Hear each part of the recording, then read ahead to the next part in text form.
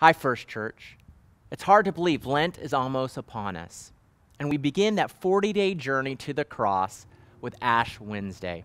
This year, we have 3 opportunities for you to participate in Ash Wednesday. The first is a drive-through time at noon. You can drive up to Building 5, and Dr. Will Cotton and I will administer ashes to you. And this year, we're doing it a little different. We won't be using our hands, but this little Q-tip to give your ashes, to try to keep it as safe as possible. The second opportunity is at 1:45 by our fountain. It's when our COP releases, and we want our families of COP to be able to participate in that time. But our church members are also welcome to come out to the fountain, socially distanced and masked up for that time as well. The third opportunity is at 7 o'clock in our sanctuary for a traditional Ash Wednesday service. That service is going to be streamed.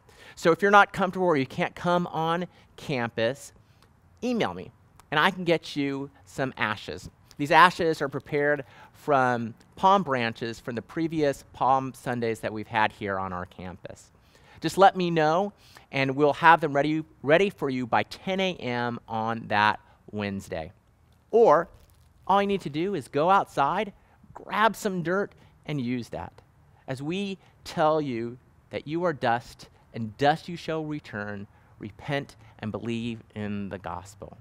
We hope that you and your family can find a time to come on campus or online to participate in this holy time together. We hope to see you all soon.